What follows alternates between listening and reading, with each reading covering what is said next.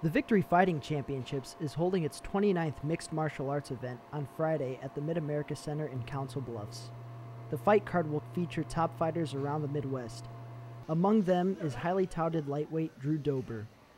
Dober's training regime is grueling to say the least. I train about 3 times a day. In the morning, I get my strength and conditioning in the afternoon or at noontime.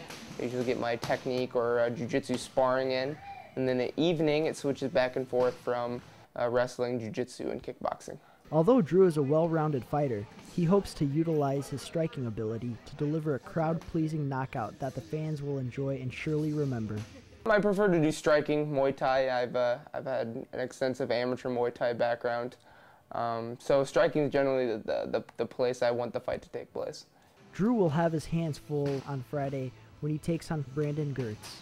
Brandon Gertz is a All-American college wrestler from Minnesota State, so he's coming down here to put me on my back. So of course my game plan is to stay off my back and make this less of a wrestling match as possible. The Victory Fighting Championship promises to showcase many fights that are not only entertaining but action-packed and also high intensity. For the Omaha News, I'm Chuck Hill.